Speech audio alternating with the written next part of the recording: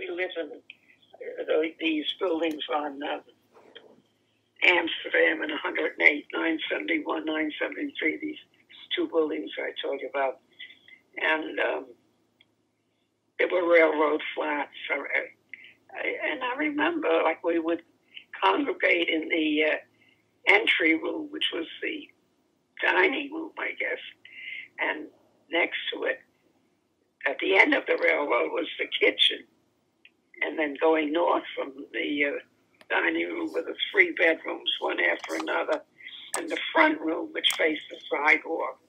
And in the wintertime, that front room was so cold because we had no heat anyway, but we kept the flat warm because we had a coal stove in the kitchen. And I remember how with this little implement, you would put it in the lid, lift the lid, and and my mother would start the fire. You would crush newspaper and then put a few pieces of wood and throw in a match, and then it would start the paper burning, and then the wood would catch on, and then it would burn away. And there was a big pipe at the back of it, so we never had smoke or a problem. Like it vented out, and it kept that part of the flat. I started to say apartment. You didn't call those rooms apartment. My mother referred to them always as rooms. Mm-hmm. And I'm referring to it as a flat. Mm-hmm. But it kept that dining room area warm, and that's what we had, a big round dining room table, and that was the center of activity where we ate or sat and played games or whatever we had to do. And there was, I think, a stove also in that kitchen to cook on, because you could cook some stuff on a coal stove, but we also had a regular stove and wash tubs and a sink and a bathroom. They were all sort of stuck together there in the back. That was the last room. Uh-huh. And I hate to say this, but we lived with a lot of vermin in the building.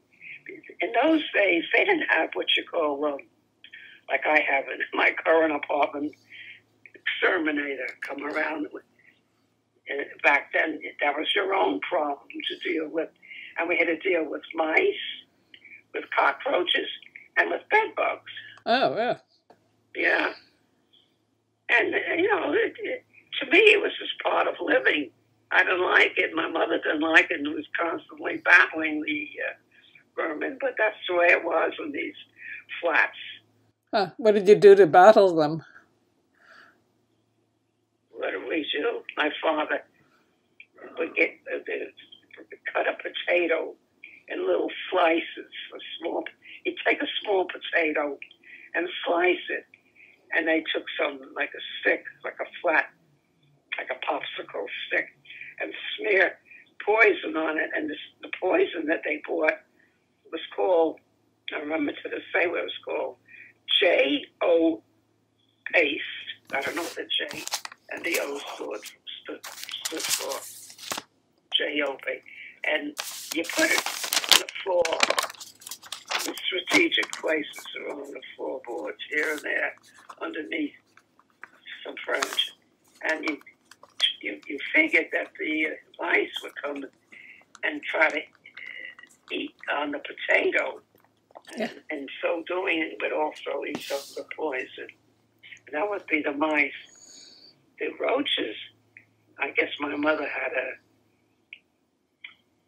some kind of a can with a long pump, and you pushed it back and forth, that squirted out. And you would try to kill them by, you would spray it wherever you think they were nesting. I guess it's kind of like Raid. And then when it comes to bed bugs, I remember my mother lifting mattresses, and the mattresses in those days are not the way they're made today. Mattresses look today. They have just a tiny little like rope-like seam, and they're satiny, and they're not even tufted. In those days, they were all like sort of striped with deep tufts, like they were tufted here and there. And that little indentation would have like a little wad of cotton for some reason, and that was a favorite place for them to nest. And the edge of the mattress was like a 2-inch roll, like a rolling edge, if you could visualize. Yeah. And the bedbugs would, and my mother would get a can, like an oil can with a long, thin spout, and she would lift corners of the mattress and squirt, of all things, but I don't know where she got the idea that this would kill them, kerosene.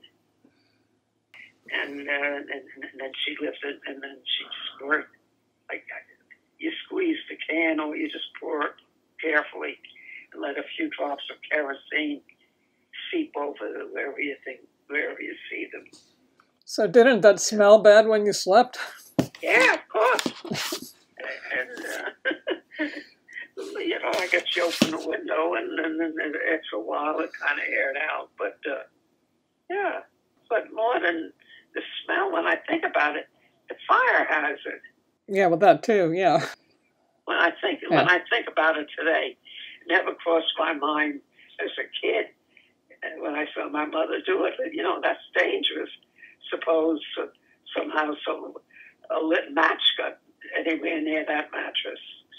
Yeah, that's some of the unpleasant stories of my very, very, very early childhood. Like I was under the age of 9.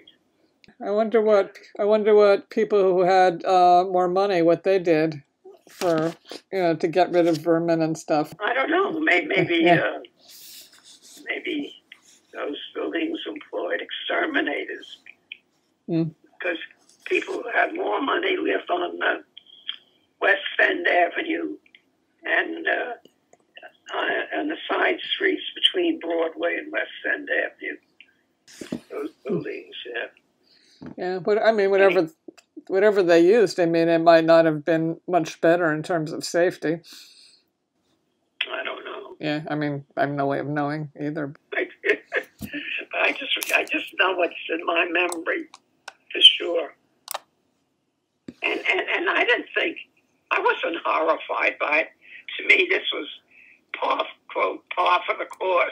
Yeah. In other words, I figured that most people had to deal with this or had these. Today I use the word problems, but back then I guess I just referred to it as everybody had this condition. Yeah. Yeah, and probably a lot of people did. Yeah, that's probably one reason why it was hard to eradicate it, because nobody probably went to great lengths. And you couldn't completely eradicate them. It was a constant fight against them. No, you just fought. You dealt with the infestation periodically to minimize it, and then when you let it go for a while, it got to be too much, and then you went after the critters again, and that's the way life was.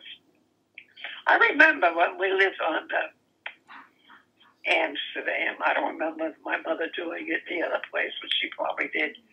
But the roaches would crawl around in a little closet in the kitchen where she kept her dishes.